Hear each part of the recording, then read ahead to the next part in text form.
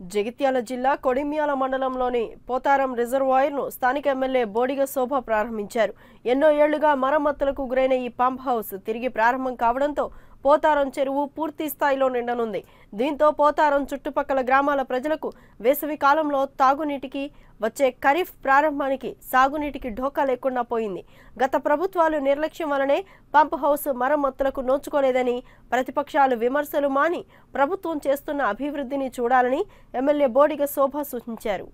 Potharam project గాని ఒక చుక్క నీళ్లు కూడా పోయించలేని గత ప్రభుత్వాలు, కాంగ్రెస్ తెలుగుదేశము మా కొడిమ్యాల ప్రజల్ని ఓట్లు వచ్చినప్పుడు చూయించి ఓట్లను దండుకొని పోయినరు తప్ప గాని పోతారం ప్రాజెక్టు కంప్లీట్ చేయించి పోతారం ప్రాజెక్టులో నీళ్లు పోయించనే ఆలోచన కాంగ్రెస్ ప్రభుత్వానికి ఎన్నడూ కూడా రాలే.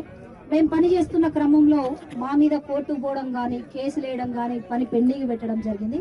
కానీ మా గౌరవ ముఖ్యమంత్రి గారి దయ, మా ఫైనాన్స్ మంత్రి గారి ఆశీర్వాదం, మా ఇరిగేషన్ మంత్రివర్యులు హరీష్ అన్న గారి దయతోని, పట్టుదలతోని, నా మాటను గౌరవించి మా ప్రాంత ప్రజల బాధను విని అర్థం చేసుకొని పోతారం కంప్లీట్ చేయాలని అధికారులను ఆదేశించడం, అధికారులు కూడా మాకు సహకరించి దాదాపు ఇది 2 సంవత్సరాలు ఒక ఎమ్మెల్యేగా నేను కష్టపడ్డా.